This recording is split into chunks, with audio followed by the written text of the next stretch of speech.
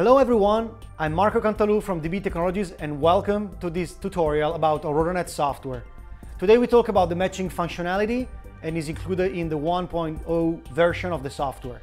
If you really want to control and monitor and take the best out of your ID Technologies PA system, you want to start using RDNet protocol to control your systems. All you gotta do is you take your laptop, you use Aurora software, which is freely downloadable on our website, and then you use either a Control 2 hub or a Control 8 hub.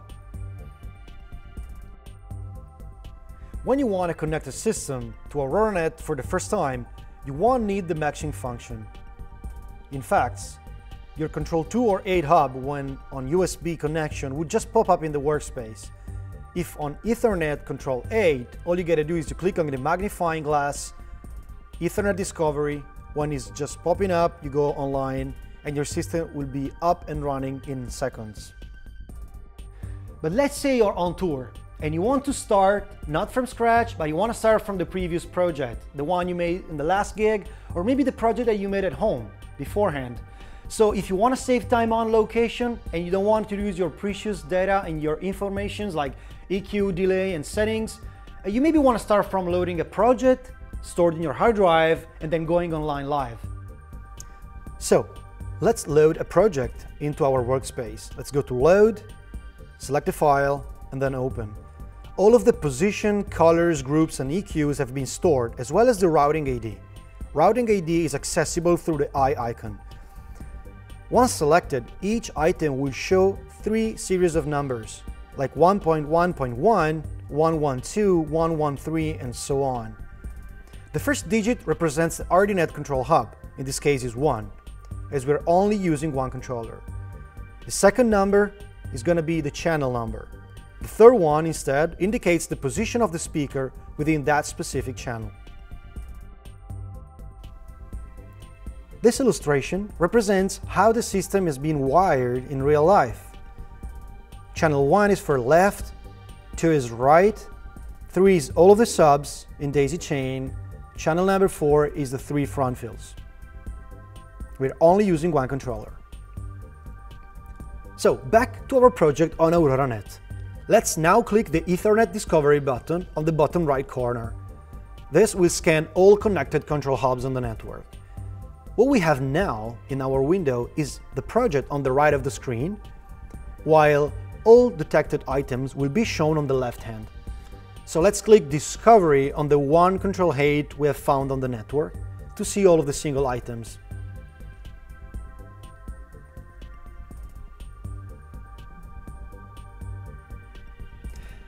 Since the real-world wiring order reflects our loaded project, then all of our speakers will be matching and shown in complete green.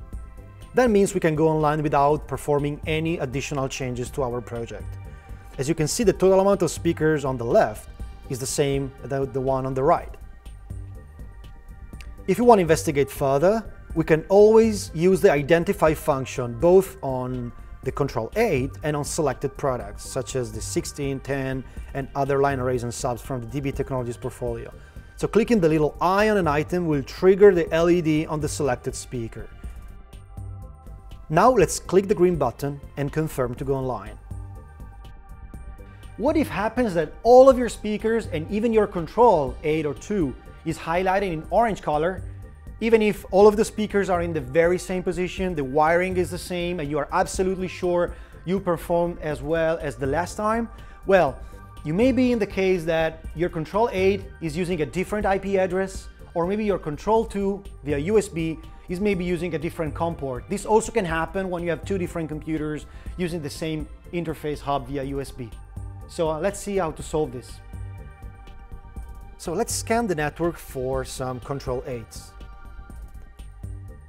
Once the new one will show up with a different IP, all we need to do to make sure the software knows this is the new one is to simply take this one, drag and drop it on the older one. Overriding the virtual one with the real one will apply all of the current settings to the system. When both control and speakers are green, then you can proceed going online, clicking on the green button, and then confirm. So let's now analyze a different case scenario. Let's assume that we are starting our concert with the same project of last time, with 3 VOL208 as front fields. On show day, we suddenly realized we could use an extra front field. So what we're going to do is to add a 4th VOL208, and we're going to wire it and daisy chain it right after the other 3s. We're going to use the same channel 4. So let's scan the network for controls. Now click Discovery on the control aid that appeared. What we can expect this time is Detected Item window will show us one more speaker on channel 4. It's going to be highlighted in orange, as you can see, with the ID 4.4, which is missing on the other hand. Also, please note that the total amount of items is 30, while our design project was only 29. To solve this, all you have to do is to just drag the new speaker in the correct position on the right-hand side of the screen, which is slot 4, 4th channel of your software window, and then go online. The new speaker will appear in the workspace without any setting applied yet. It is now easy to include it in the front fields group, for example, and then position it as we like. Select the speaker, click on the item button, in group, select the group, select the box, and confirm. Let's now have a look at a different scenario, one that is more likely to happen. In real-life scenarios, we are using less speakers than the one we originally designed in the project.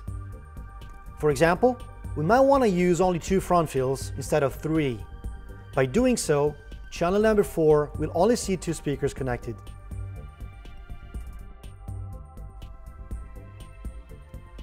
Let's scan the system for Control 8 as usual and then hit Discovery.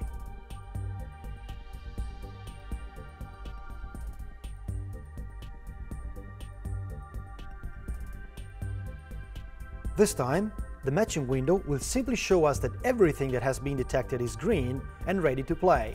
On the right, however, we'll see that our software is expecting one more front field that is just not there.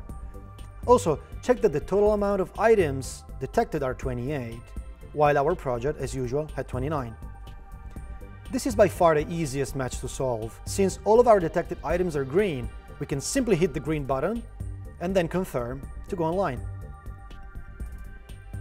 Our workspace will show the extra front field grayed out. It might be useful to keep it there, just in case in a future game we're going to use this guy again. This way, we're not losing all settings such as filters and delay. But we can also delete it from the project by clicking Item and then Remove. This is where we're not planning to use it again. Now, what if we want to replace an existing item in the project with a new one, maybe with similar capabilities, and we want to migrate all of the settings of the previous one to the fresh new one? In this example, we use VOL 1610s as front fields instead of the VOL 208s, because that's what we've been provided on the day of the show. The number is still 3, but the model is different. Let's scan the system. Discovery. Since VOL 1610s and VOL 208 are very similar models, we want just to override them with the same processing. So to make this happen, hold Command or Mac or Control or Windows and click on the newly added front fields from the first on top to the last one. Then simply drag them from detected to software, in the correct position of course. Please note that the 208 have been moved to a warehouse section on the far right of the window. This way, their processing info are safe in case you'll need to recall them in the future. Once we proceed to our workspace, please notice that the L1610 appeared, while the L208 are now grayed out. Again, after we place them as we like, we can either get rid of the 208s or just let them sit there.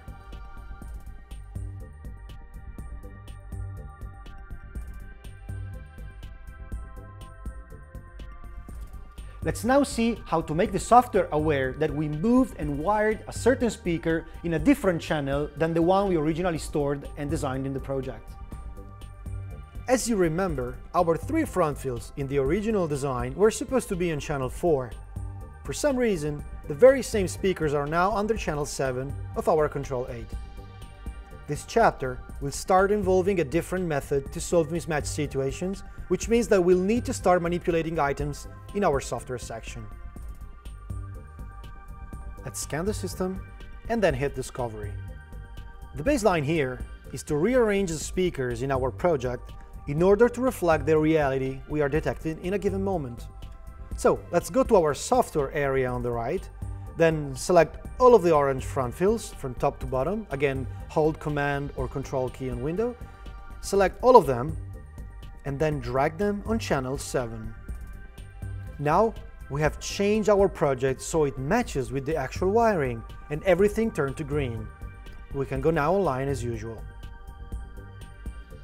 Okay, now let's imagine to run and wire both subwoofers and front fields on the same RDNet channel.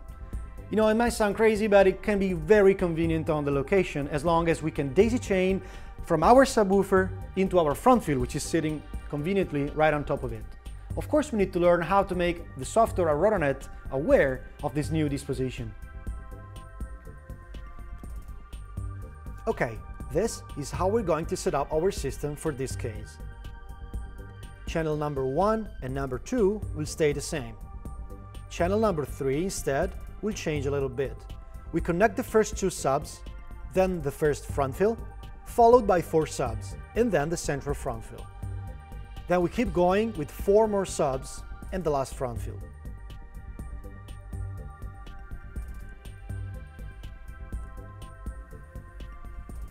Once we discover our system and open the matching window, we'll see that the reality on the left differs quite a lot from the project on the right.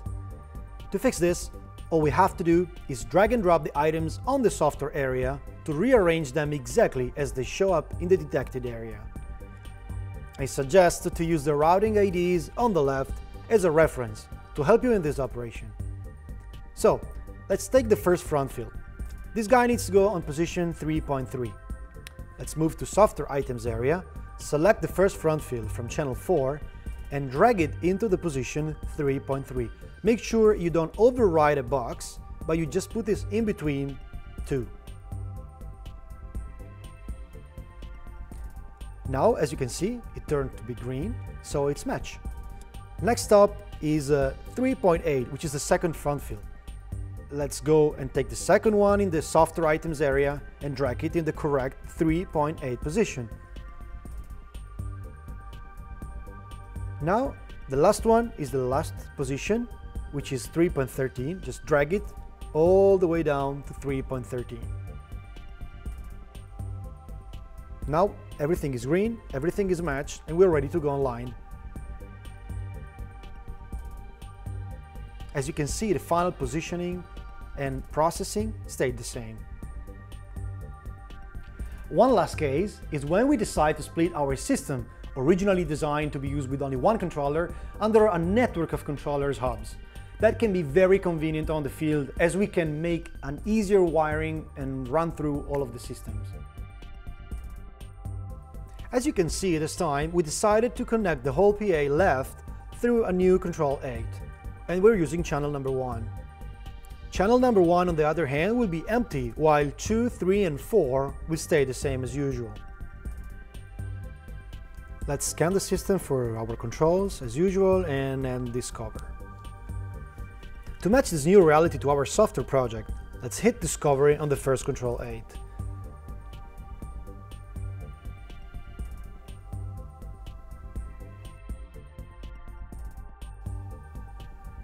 As we can see, items on channel 1 didn't show up on this controller. Let's update our project by adding the second control 8 we discovered. To make things easier, just click on the minus icon to collapse the view of the controls, then drag the additional control 8 to the right. Since we know already which channel is being used for the left array, let's select all of them from their original position and then drag them on the second control, channel number 1. Now we can finally discover and go online with the whole system.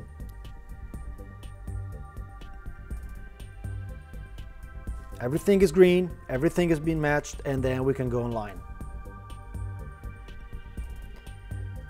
We have now the chance to rearrange the items as we want it. So we just drag the left on the original position, and then we're gonna have two control 8s in the middle. These are the most common cases you might face once it comes to mixing an existing project with the PA you find in your real life. Of course, you can find different case scenarios and mix of those I just explained to you. For example, you are using more line arrays than you designed, and also you are changing the model of the front fields, and your control has a different IPs. So don't worry, to solve all of these issues, just use all of the information we just gave you and we just shared with you, one by one, in order to adapt your project to what you have in front of you on the show date. So again, thank you for your attention and see you at the next video. Ciao!